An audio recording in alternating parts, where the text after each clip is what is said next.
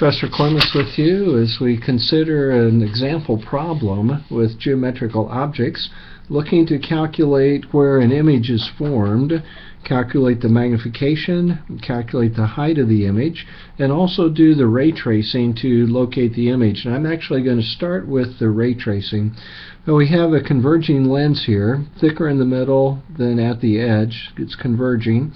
Focal length is 12 centimeters, so I've marked the two foci, and as you see a ruler come across here, I've had to compress the drawing here. So 1 centimeter on my ruler is actually 4 centimeters for the numbers in the problem, just to make it fit on a page. We have an object that's 30 centimeters off to the left, so I'm going to just jot down some of those numbers. 12 centimeters here, 30 centimeters to the position where the object is located, and we have a height of 4 centimeters. And I think I used a different scale for the height just to make an object that's easy enough to see. So let's do the ray tracing. I'm going to use rule number 1 to start with. So I'm going to bring a ray in parallel to the optic axis. Some people call it the principal axis. So I'm only going to ray trace to locate the tip of the arrow. That's all we need to do. So I bring it to the lens. Rule number 1 says a ray that comes in parallel to the optic axis will be bent and sent through the focal point. So I'm going to line that up, draw a nice long line for that ray continuing off to the right. Rule number 2 says if I take a ray and pass it through the center of the lens, it goes through without changing direction.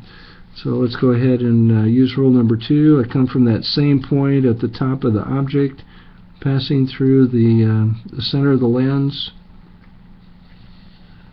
making a straight line, and there we found our image. When we get 2 rays to cross,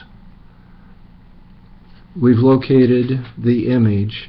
I could use rule number 3. In fact, I'll go ahead and do that. Rule number 3, if we pass light through the focal point before hitting the lens, then that light comes out parallel to the optic axis over here, and more or less parallel. Set that up. And again, it agrees with the crossing point from the first 2 rays. So there's our image. As I look at it, it looks like it's going to be a little smaller. 12 is here, so some number beyond 12 is where we expect the image to be located. So now it's time to do the calculation. And our lenses and mirrors all are analyzed with this equation. 1 over the object distance plus 1 over the image distance equals 1 over the focal length. In this problem, we were given the object distance, so 1 over 30. We're trying to calculate the image distance, so that's unknown. And then we had 12 centimeters for the focal length. It's a converging lens, so the focal length is a positive number. It's time to pull out the calculators and solve this. I start by subtracting the 1 over 30 from both sides. The 1 over di equals 1 over 12 minus 1 over 30. And pulling out the calculator, you should check this on your own calculator, of course.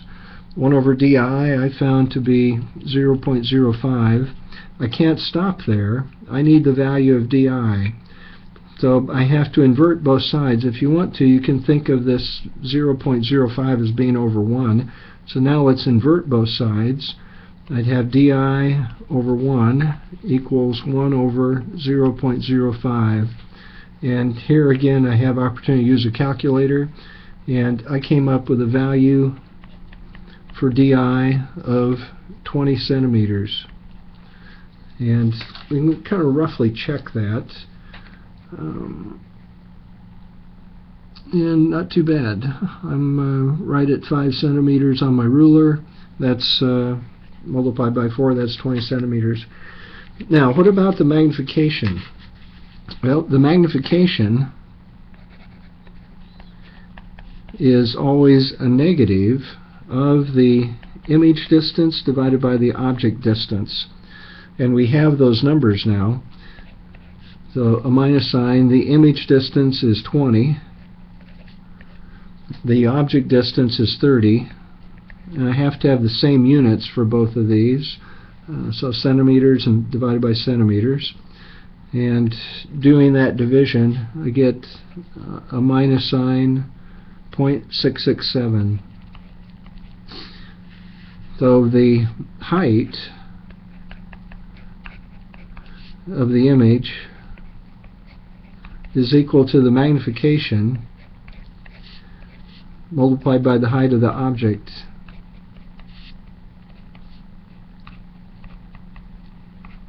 Bring that fully into view. Height of the image is magnification multiplied by height of the object. So we have the magnification number, minus 0.667. We have given the height of the object, it's 4 centimeters.